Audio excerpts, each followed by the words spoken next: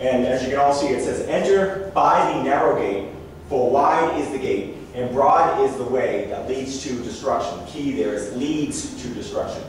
And then the next part of the verse, it says, there are many who go in by it, because narrow is the gate, and difficult is the way which leads to life, and hereafter few who find it.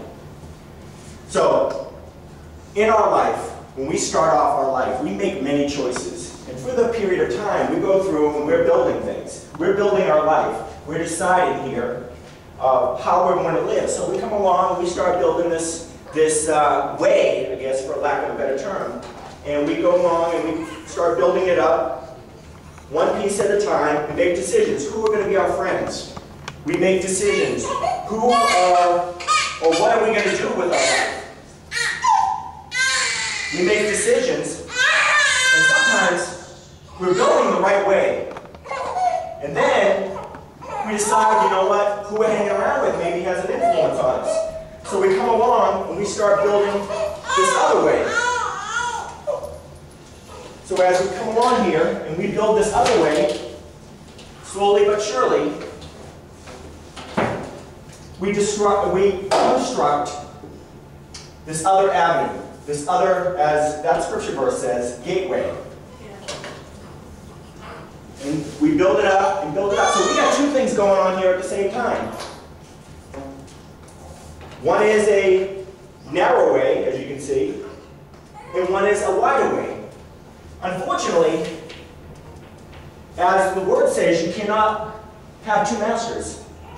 So one becomes undone and sits there. Meanwhile, the other one gets all your attention.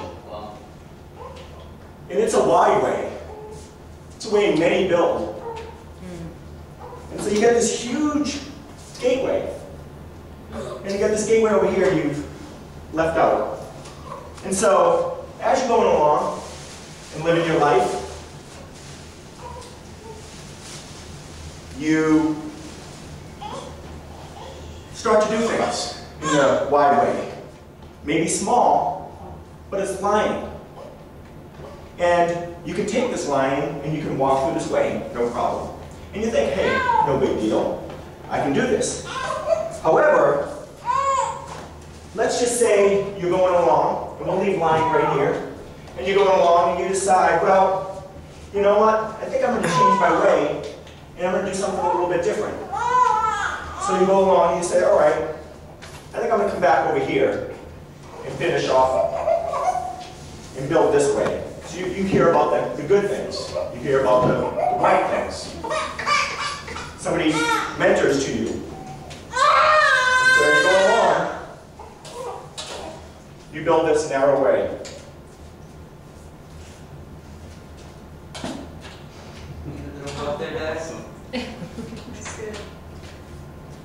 And you have this narrow way built.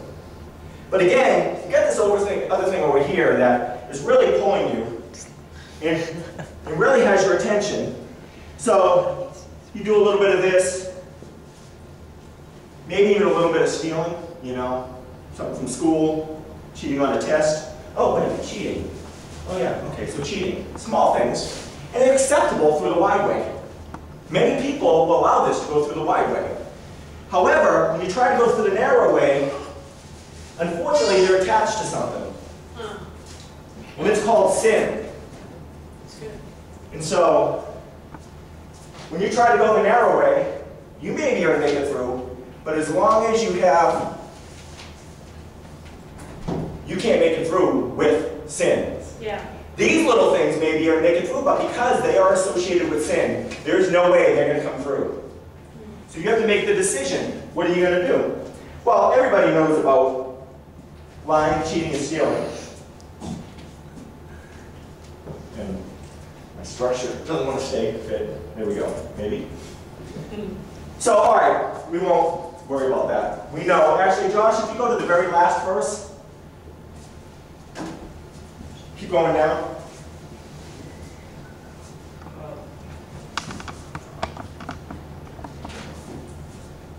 Exodus. Oh, what are these? These look like the Ten Commandments. So keep going down. I am the Lord your God. Go down to about the 8th one.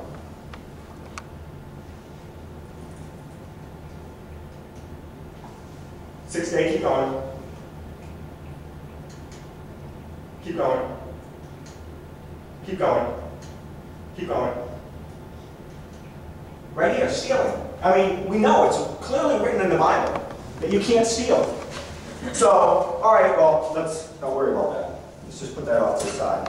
So then, wow, this is a pretty one. I like this color. But what's associated with this? Well, it looks like it says lust, sex, and adultery.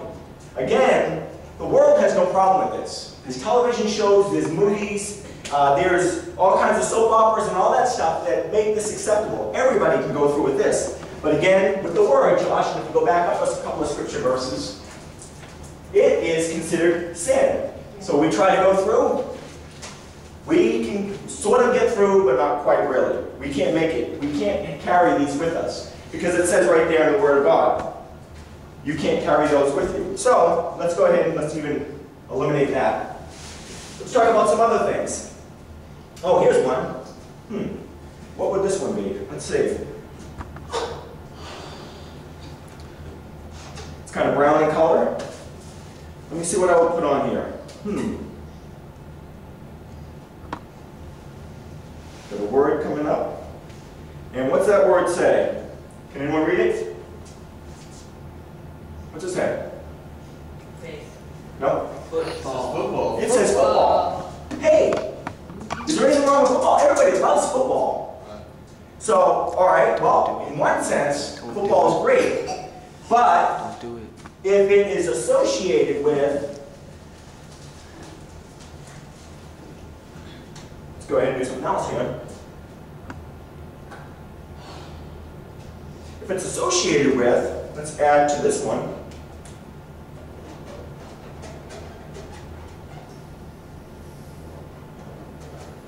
Losing air. Okay.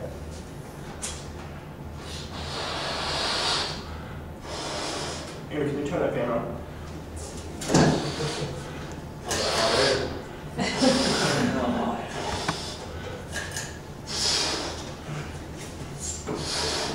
If it's associated with greed and envy, it's not going to make it through. Yeah.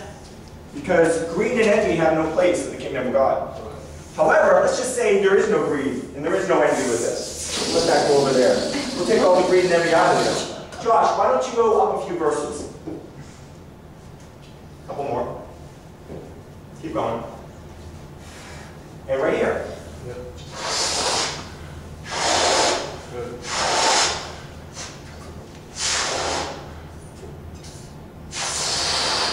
When you put football before God, especially Sundays or in worship, it's not going to make it through. It can't come through because it's taking precedence. We can't allow football to go before that. If you look at Reggie White, he was called the Minister of Defense. He was a defensive player for the Green Bay Packers, but he put God first and he put God in perspective. And he gave God all the glory and all the honor. Well, let's just say, and again, if we put football by itself in the proper perspective, like Dan went to a football camp, they said faith, family, and then football. When you put it in the proper perspective, God will allow it to come through if you use it for His kingdom. Yeah. Right through there. And in we go. Amen. Not a problem. All right, okay. We're talking about football. We're talking about greed.